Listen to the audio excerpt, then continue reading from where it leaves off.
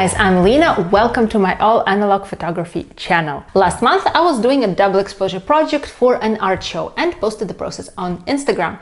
And I got so many messages asking for a full double exposure video that here I am doing it. I've played with double exposures in the first year of my master's, and here are some prints. They were super tricky to do, and what I printed this year for the show was way easier, but actually also better executed. So in this video we are going to do a double exposure print together, and along the way I will talk about the basic principles. At the end I will explain how I did my previous double exposure prints. So let's start with the setup and materials. Two enlargers would be of course perfect, but not everybody has such a luxurious setup. Don't be discouraged, because double exposing with one enlarger is entirely possible, and just to prove this point, this is what we are going to do. The paper I recommend for such experiments is Ilford Multigrade Classic Fiber or RC Generation 5. Generation 5, not 4. When two negatives overlap, they inevitably bring down the overall contrast, and papers like FOMA are naturally just a bit too soft for the specific technique, to my taste. Otherwise, they're great, but not for us right now. Ilford simply offers the best contrast control, and you will really need it. If you have no idea about variable contrast and how it works, I'm explaining everything in my old but very good split filter printing video. Next thing you need are two negatives. The negatives or the scene should be of medium or rather elevated contrast, or at least one negative should be high contrast, because otherwise all those overlapping middle grays, they will just create this muddy effect on the image. I found two pictures I took over 10 years ago, and I thought of combining this fallen electric tower on Mount Elbrus and those heels walking over it. Those are some of my very first rolls, and I could never imagine them meeting in such a way. Once negatives are selected, it's Photoshop time. Yes, I admit I'm using a digital tool. I put aside all the all-analog ideology once I realized how much time is wasted on figuring out the perfect composition and alignment in the darkroom. It's enough to photograph and invert the negative with your phone. You don't need some super quality reproduction. So we open Photoshop on the laptop or Snapseed on the phone, or anything that allows you to make digital double exposures. In Photoshop, you should select linear burn as overlay mode. This is exactly how it's going to look on your print. On the device, you can zoom in and out, rotate, crop, change contrast, and immediately see potential problems. For example, in our case, I have the negative edges going across the print, and we will have to work around them. I also immediately see which parts should be dodged or burned. A video which is useful to watch before jumping at double exposures is the dodging and burning tutorial. In 7 minutes, I list every single tool and technique you will ever need to do darkroom magic. So now we're finally getting to the analog part.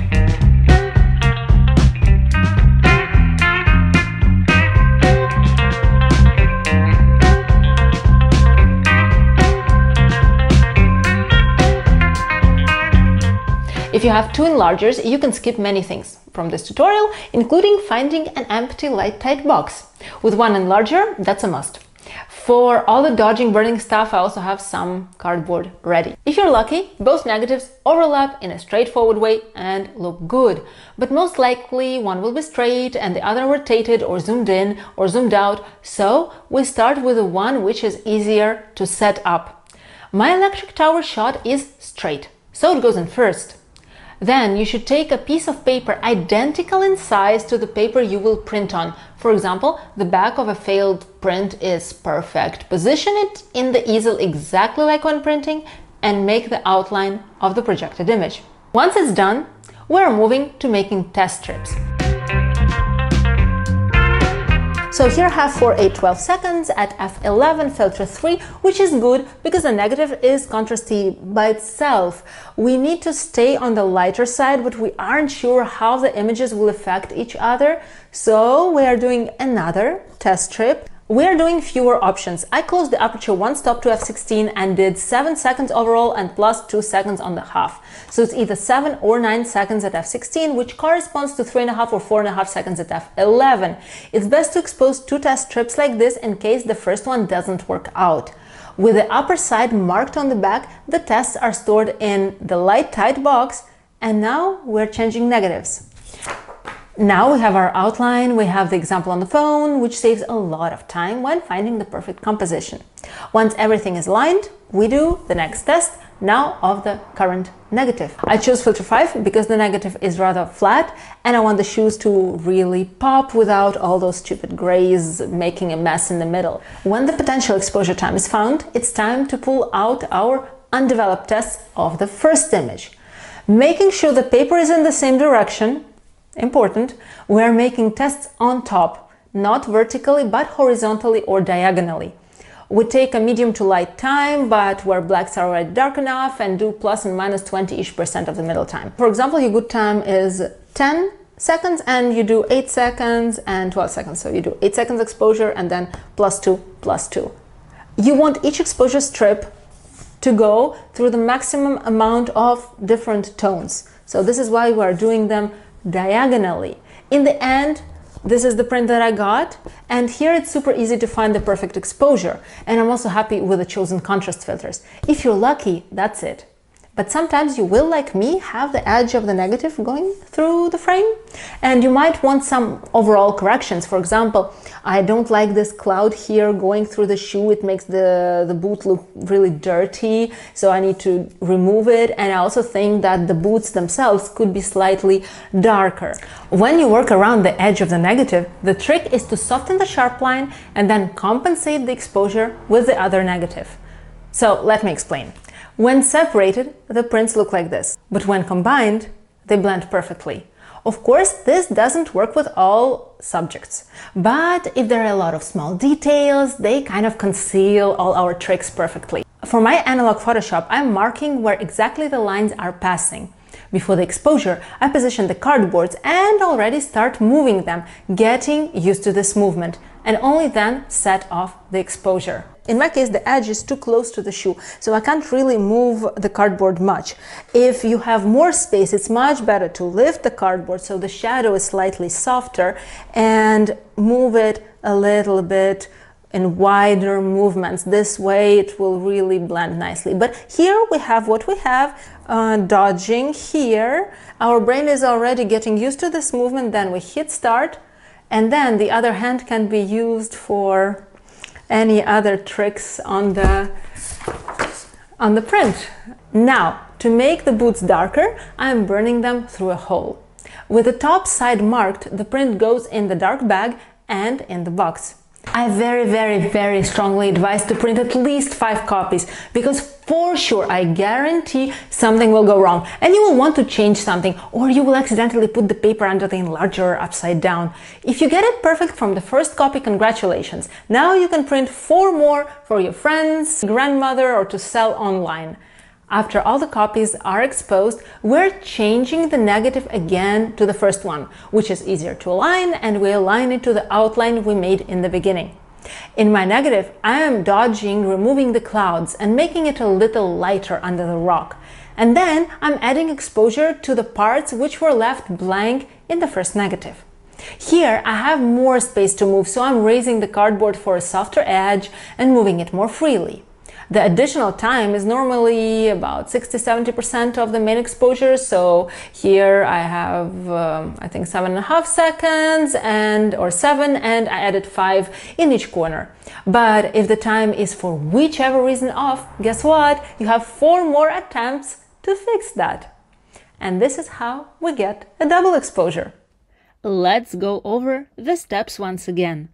Of course, you can just make a test of each negative and then print the selected times one over another. I'm showing a more complicated method, but which allows much more control over the results. With the first test, we determine a good time for the first negative. Then, we prepare a test for double exposure. We expose 2 possible times, which could look good, because you never for sure know how the 2 negatives will work together. This exposure goes in the light tight box. You do not develop it yet. We move to the second negative, make and develop a test. Once the time is selected, we expose this time plus and minus about 20% on the paper with the exposure of the first negative, which we take out of the light tight box. The result will be several combinations of times, and it will be very easy to select a good one. Now you can make several copies of the final exposure time of the first negative, store them in the box, change negative, and expose the second image on top. Now I'm going to go through my old double exposures. The very first ones I did in the first year of my master's because I correctly thought it would be a great exercise for learning, dodging, and burning. And yes, I did learn a lot, but it was a little bit ambitious project for someone who printed in the darkroom for maybe a month before in total. All the prints were done from 2 4x5 negatives in 2 enlargers. I first printed from 1 enlarger, and then I kind of went over to someone else's enlarger and used that one as well. The main trick to those 2 prints was to use the grays from one image and the darkest lines as outlines from another. So let me show you. I printed the angel with a lower filter, so all the sky that you see is from the angel. If you try combining a sky from this image and a sky from this image, you will have like a dirty cloud in between, and it's not something you want to do. So I kept only one sky, and this photograph I overexposed it heavily to blow the skies. I overdeveloped it, so all I have is the outlines. Well, there are some grays, you know, I didn't really overdo it, but at least I made sure that all the highest zones, all the highlights, are really almost transparent, almost. And then I printed it with filter 5. So everything that you see in here, which seems like light gray, is actually this sky going through. It's absolutely transparent. If you print this image separately, it's transparent, it's blank. So this is how I got rid of the sky and then filled out all the whites in here and have no overlap lines. And the same thing was done with this photograph. This girl's skin is actually the sky behind her because I heavily overexposed the negative, I overdeveloped and exposed it also at filter 5, but there was some other magic done. I painted the negative to get rid of the table because she had a table over here and I didn't know just how to mask it or whatever, so I simply painted with red gouache on the negative. With this print, I started the whole double exposure journey. It was my very first one. I did it first very small and then kind of blew it up. And I knew that those 2 negatives would go together, so I did not overexpose, overdevelop or anything like this because I knew they would not overlap. The trick here was to create this horizon line. Whenever I tried this blending thing, it just created a gray, ugly cloud. So I created a fake horizon. I think here the horizon is maybe slightly higher by exposing the lower negative with a cardboard, not moving. And this is how I got the sharp line. And then when I exposed the clouds, which are not the clouds, it's a river at long exposure, I was moving the cardboard like this, very softly blending in. And of course here we can see that it's almost white, it's very light, but it looks natural because this is how we're used to seeing sunrises and sunsets. So all those little tricks, they kind of work. And if you want to learn anything else from my experiences, always use mat boards which overlap a little bit with the print, because I was not very experienced and I didn't know that you could cut mat boards of your own size, and I bought the ready-made ones, so it was really painful to super perfectly align all those double exposures, while I could have simply had a mat board which covers those edges. And aligning perfectly is really difficult, very difficult, and it has nothing to do with your printing skills or anything. It just happens, this like 1 millimeter off, and throwing away a whole good print because of it is just simply not worth it. The double exposures I did for a group show this year are actually from a work project. I am documenting on black and white film what is probably the biggest construction site in Europe right now, the extension of land into the sea in the Principality of Monaco. I did a project about the reconstruction of Hôtel de Paris and Place du Casino, also in Monaco, and a book got published this year actually. And if you would like to get one, I will leave the link below. It's all analog, 6x7, a work of 2.5 years, and I guess a successful one because now I got upgraded to a bigger and much more challenging, honestly, construction site.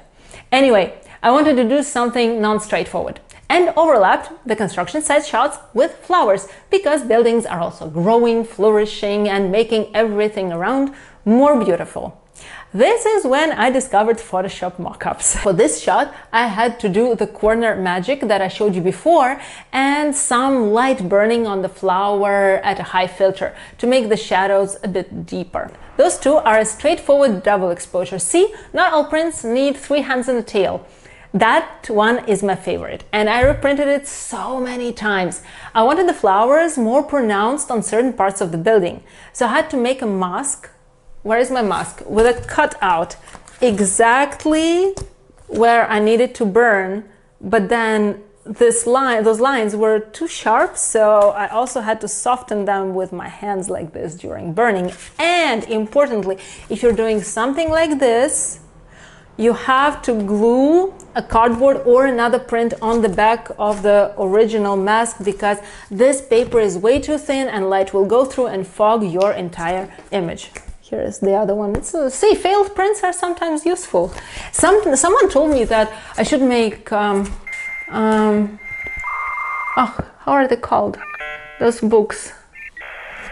Those things for books. All this photo montage is so much fun. Oh, and here on the wall, I have the easiest double exposure of all. Paper exposed, turn 180 degrees and exposed again. Et voila, surrealism. And since we're ending at surrealism, funny thing, I started filming without much passion for this shoes and electric tower print. My personal style of work is quite far from that, but as I was wrapping up and going home, it started heavily raining outside, so I couldn't leave the lab. I didn't feel like starting a new print, but I had a tray of exhausted developer, and I vaguely remembered that it is good for solarization, which I tried several times before, failed every time except once, but technically it wasn't even my success because this other guy who was in the same darkroom was doing it and I was kind of helping him. Anyway, just to kill time, I tried it again, and by nothing but a miraculous accident, it worked.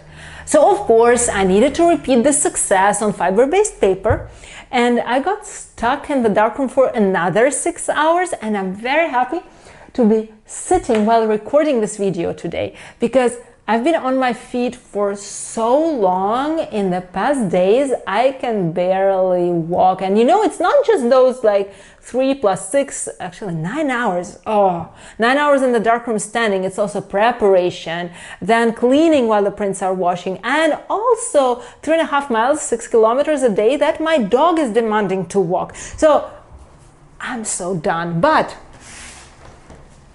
isn't it worth it? Like, wow, I actually now like this print. I guess the next logical step is to explore the surrealist special effects further and make a solarization tutorial, but maybe someone already did. I'm gonna Google that. And as for you guys, I hope this video gave you some new ideas about what could be done in the darkroom. Make sure to follow me on YouTube, Instagram, and TikTok. And as usual, the written tutorial will be on my website, linabesanova.photography/videos. See you in the next video. Bye!